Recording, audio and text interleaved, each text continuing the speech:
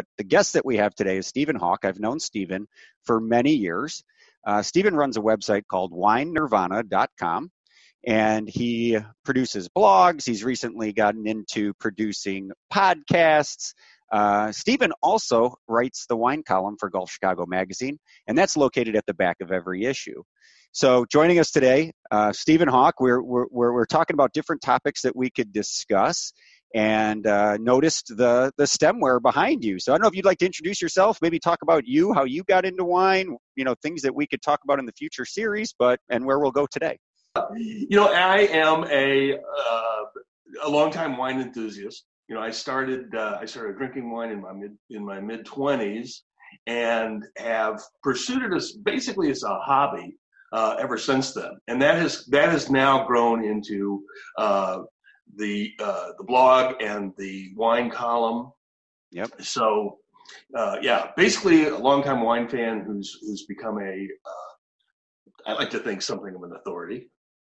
And winenirvana.com is the focus is on the casual wine drinker. I don't get into, I review wines. There are hundreds of posts now, all kinds of wines, some spirits as well.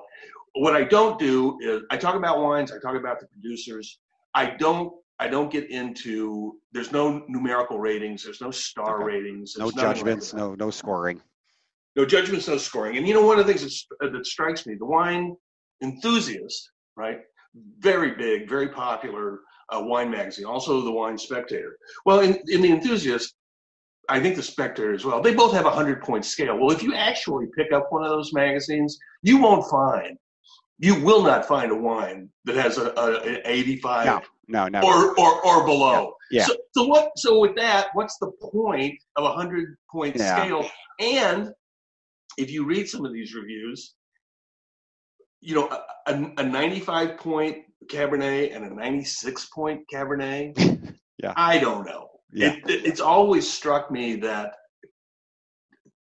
it seems like that kind of palate refinement is nearly impossible, right? And I don't think those numbers are helpful for people either. And it makes them feel guilty, right? It's great for producers because, if they can hit, and they're always looking for a 90-point score. A 90-point score is worth real money to producers because they can charge more for a 90-point wine. They can probably sell for 10 or 15% more than an 89-point wine, right? Yeah. So it's great for them, but is that great for the consumer? I don't think so. Okay. Quite frankly. So, and then there's also personal taste. That's a whole other topic that we're going to get into, hopefully. Yeah. So, hence the casual wine drinker for sure. So behind me, bunch of wine glasses. Yes. Back in probably, I think it was about 25 years ago, may have been 30 by now. There's an Austrian company called Riedel, Reidel. They've been making glassware for a long time, and they determined that the shape of a wine glass could influence the taste and enjoyment of the wine. And so they have come up with many shapes of wine glasses. Some say they've gone too far and that you don't need a bunch of wine glasses. I personally think a few well-chosen glasses makes a lot of sense. I think it does make the wine taste better. And I think it enhances the enjoyment of the wine as well.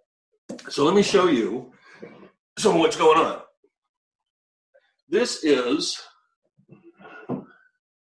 really the workhorse glass right here, right? This is a glass that you would use for Cabernet Sauvignon, for Merlot, for a number of Burgundies. It'd be Bordeaux. Like is that a Bordeaux glass also, or is that? It's also Actually, it would be a Bordeaux glass rather than Burgundy glass. It is a Bordeaux glass. Yeah. So and that is usually what you would say would be what you'd see on a dinner table as the biggest bowl of a glass, as most volume, most air inside of it. Correct. Correct. And in most restaurants, if they have nice stemware, not all of them do, of course. This is the kind of glass that you're going to be seeing. Okay. Most of the time, it is. It's about 8 inches tall. Okay. Maybe 2.5 inches around. So this is a glass because most of what I drink is red wine. This is a glass I probably use 80% of the time. Yep. You could, if you could only afford one glass. That was my question that I was going to go, is if you're going to start with stemware and you'd like to buy something nice, a set of 4, a set of 8, whatever that might be, that's your recommendation, is to start with a Bordeaux glass, a cab glass. Absolutely. Nice like that. Okay. Because it'll also work with white. Okay. In a pinch, it'll work with champagne, frankly.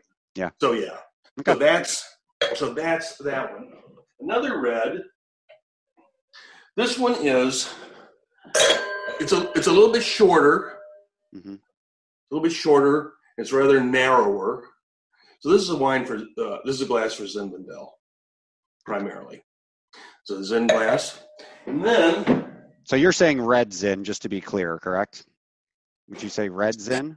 I would say red Zin because white Zin is an abomination. That's something else we've got fans. I'm sure we're going to have fans of white Zin. Oh, I know. I know. We're going to get grief for that. Yeah.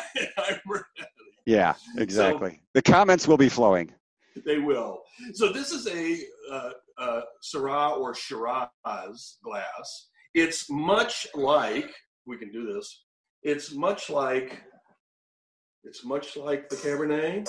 Yep. But it's a little taller. Now, this is the kind of subtlety where people who poo-poo glassware would say, no, you don't need a Syrah glass or a Shiraz glass. They're too similar. But they're there. Okay. And then we have,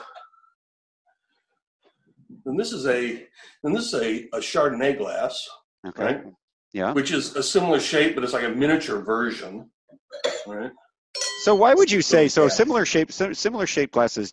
Could you talk about the intention behind, the purpose behind having a smaller glass with the same shape versus a larger glass? Is it just letting the wine breathe? Reds tend to be older, whites tend to be newer, just in terms of years that they were produced. Is that part of it? What goes into that?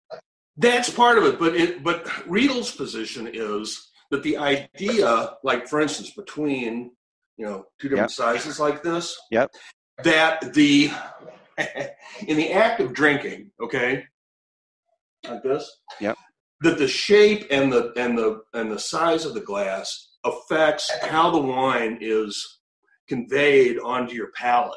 Okay. Right. Yep. So that the idea is that a Chardonnay will land the wine on your tongue in a different place than that glass. Okay. All right. Opening up the aroma. The flavors, the whole bit. So that's the idea behind it. Got it. So there's that. Here we have a little Sauvignon Blanc glass.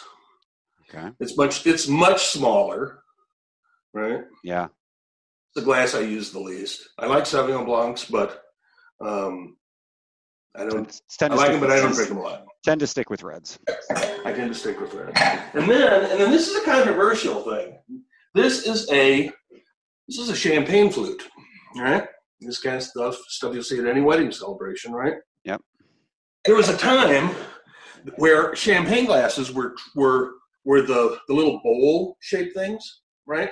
Yeah. And they fell out of favor, and correctly so, because the whole idea of champagne and champagne enjoyment is the bubbles, right? Yeah. That's a big part of that. Well, with a wide bowl, those bubbles are more rapidly diffused, right? Yeah. And so you lose that sparkle, which is a big part of of champagne enjoyment. Mm-hmm. So the idea of a flute is this concentrates the release of the bubbles, right? And so you get more of the effervescence to enjoy. Sure. Although there are some people who say, no, this will work fine. No need for 2 glasses. Yeah. But my position is, if you can afford a flute or 2. Yeah. So I would say just for myself, I would say the first glasses and nice stemware that I invested in were Bordeaux glasses, cab glasses, the biggest ones, the first ones that you showed, and then also my champagne flutes. So I did champagne flutes and I did the Bordeaux. Right. Yep. And then the last one here, this is a Pinot Noir glass. Yep. And you can see the bowl here. Again, the bowl is much more bowly. Yeah. So So this is the last one that I have. And these, like I say, I use all of these all the time. Mostly the cab, but yeah, they all see work. And it's, I got these as a birthday present 20 years ago, and they've been extremely enjoyable. So how many broken glasses have you had over the years? How many have you had to replace, actually? Oh man, I would say at least half a dozen. I just broke one of the cab glasses a month ago, which is a pain. And here's another thing about Riedel. The glasses that I've got, yep, these are all crystal. These are all Austrian crystal, but these are machine made. Which makes them affordable. Riedel does have, so this is the denim line. They have a line called stemware line. Yep. It's hand-blown crystal. And I actually have a couple of hand-blown martini glasses. Yep.